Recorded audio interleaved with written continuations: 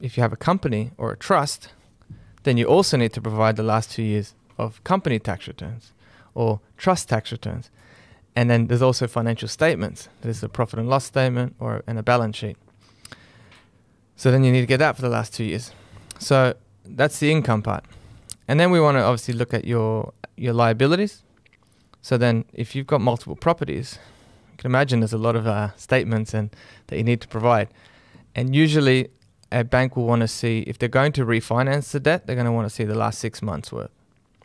And when I mentioned earlier that there's tools that you can use, well, that's usually to retrieve bank statements. Because say you've got 5 properties and you've gone across to 5 different banks. You now need to get the last 6 months, if you're going to refinance them. You need the last 6 months of transaction history, statements that shows the balance, interest rate, the repayments,